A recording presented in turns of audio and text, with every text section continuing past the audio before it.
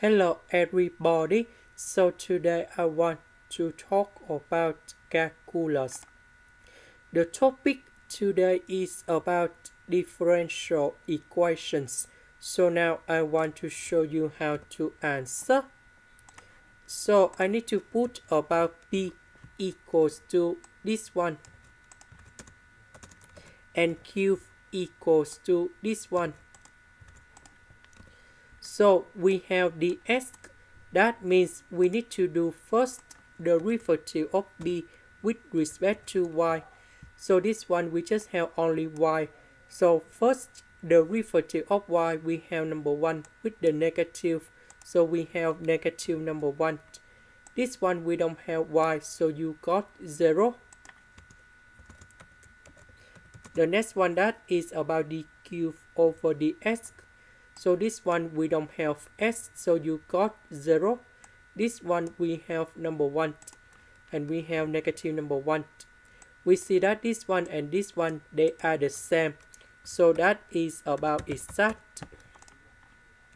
Next, we need to set up about the function fxy equals to the integration.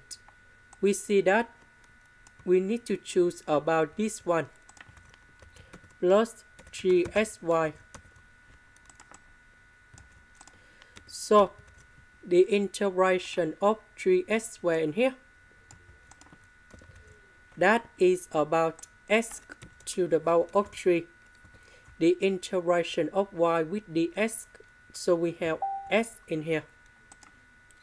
Next, we need to do first the derivative of f with respect to y. So this one we don't have y, so you got 0 in here. This one we have y, so we have number 1, and that is about negative s. This one we put d over dy, 3sy. And we know that this one equals to this one. Now we simplify negative s for the both sides. Next, we need to put the integration for the both sides.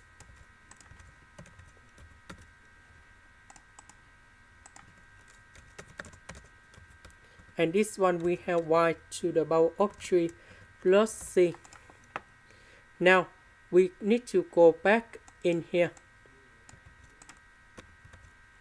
The integration of this one, that is about 3xy. 3xy equals to this one. And we know that this one equals to fxy. fxy equal to c. And now we can simplify like this.